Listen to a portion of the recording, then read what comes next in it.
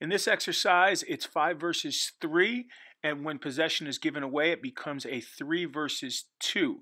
So you could see in this first square, it's 4 on the outside, 1 blue player in the middle. If the ball is turned over and the red team wins, that group of 3 red, both of the blue players in yellow play 3 against 2 to win the ball back. After 4 passes, we are allowed, the blue team can transfer the ball to the other square. The player on the middle line in blue will turn around, and the center mid in blue, inside the yellow circle, will run to the other square. 2 of the red players will run to the other square as the ball is transferred, and it becomes a 5 versus 3 in the other square.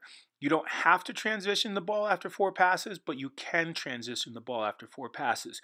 You could look at this as a positional exercise as well with the center mid, and you could say center back, 2 outside backs, and another center mid or striker in the middle.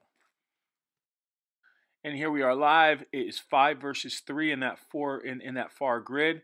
Ball is given away. It becomes 3 against 2 now. The 2 grays. Ball goes back, so it's 5 versus 3 again. After they complete 4 passes, they're free to send it to the other grid. You can see the red team actually won the ball here. So now it's back to 5 against 3 again. And now we're going to change the exercise up. After the red team wins the ball, they immediately can score on the outside goals. They just automatically look to shoot it in the outside goal.